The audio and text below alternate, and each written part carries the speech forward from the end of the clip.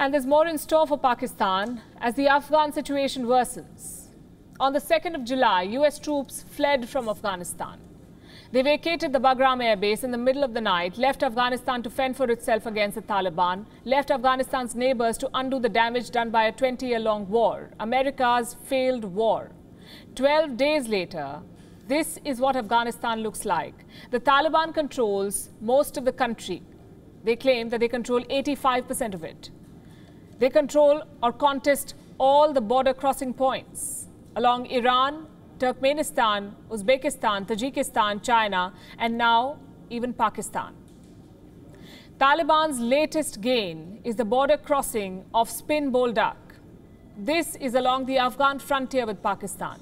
The Afghan government denies losing control of this border, but security sources in Pakistan say that the Taliban flag is flying over the frontier town. There's no way we can verify this. But like we've been telling you all week, the Taliban's goal is one of strategic control.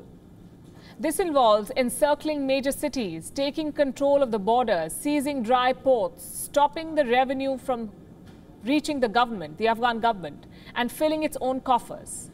Spin Boldak is the Taliban's biggest strategic gain so far. Why do I say so?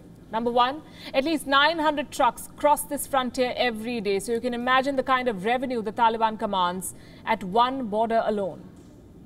Reason number two, Spin Boldak provides the Taliban a direct access to the Pakistani province of Balochistan. Why is this province important? Because this is where the Taliban has its reserve fighters, also its top leadership. Reason number three, there is a highway that connects Spin Boldak to the Karachi port. Why is that important? Because it helps the Taliban with its heroin trade. Pakistan says it is well prepared to deal with the spillover effect of the Taliban's rampage, but the world knows better than taking it at face value. Inside Afghanistan, violence is on the rise. Tonight we have another video for you.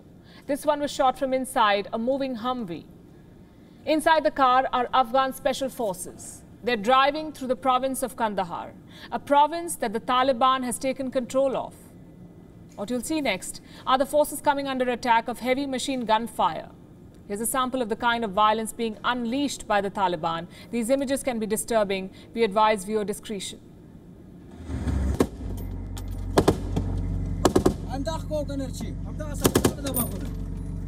Slow.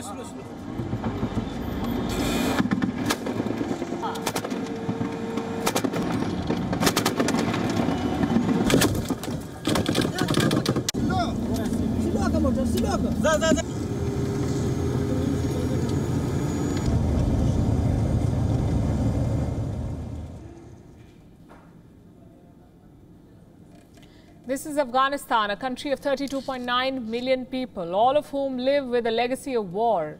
These are people whose future is now under the control of the Taliban. This is a country where troops are being executed and attacked in broad daylight, where districts are falling like a pack of cards. The country's minorities are either being forced to convert to Islam or leave. And this is already happening in the northern province of Badakhshan. The minority Kyrgyz have fled to Tajikistan, so have many Afghan troops, at least 1,000 of them. More Afghans are likely to seek refuge in Pakistan, Iran and Tajikistan. At least 700,000 Afghans are expected to cross over to Pakistan. More than 1.4 million Afghans already live in Pakistan. Islamabad says it is in no position to accept more refugees. Experts say Afghan refugees will also try to take shelter in Europe. Though it may be a long journey, many are likely to enter Italy via Libya. There are at least 2.6 million registered Afghan refugees living in different parts of the world. They make up the second largest group of asylum seekers in Europe. The continent's policymakers are now facing a fresh refugee challenge, as are Afghanistan's neighbors. And this is all thanks to America's policy failure. The pullout of US troops was a mistake, says former US President George W. Bush. It was under Bush, remember, that America invaded Afghanistan. Now he says, and I quote, Afghan women and girls are going to suffer unspeakable harm. This is a mistake. They're just going to be left behind to be slaughtered by these very brutal people, and it breaks my heart. Well, 10 days and 20 years too late. Afghanistan does not need the outpour of sympathy from its invaders. It needs solutions, ways through which peace can be restored in this country torn by war. Kabul has sought help from India. Earlier today, WION spoke to Farid Mamundzay. He is the Afghan envoy to India, and he told us that Afghanistan is looking for India's support in peace talks. But should they fall apart, Kabul will be seeking military aid from New Delhi. Listen to this. Where India can help the Afghan Republic, the Afghan peace negotiating team, to reach a peace settlement should the peace process produce no results in the weeks and months ahead, then India would naturally be a place where we would seek more military and security assistance from. New Delhi is doing its bit to ensure there is peace in the neighborhood. India's External Affairs Minister S. Jaishankar recently met his Afghan counterpart, Hanif Atmar. Dr. Jaishankar assured Atmar of India's cooperation in achieving a political settlement in Afghanistan. Earlier this evening, the Indian minister also met his Chinese counterpart Wang Yi on the sidelines of the SCO summit in Dushanbe, the Shanghai Cooperation Organization, SCO.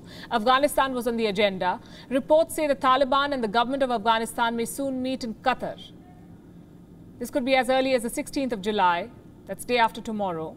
There's also buzz about a possible meeting before Doha, one that Pakistan wants to organize. How do we know this? Through a tweet from Mohammad Ubair Daudzai.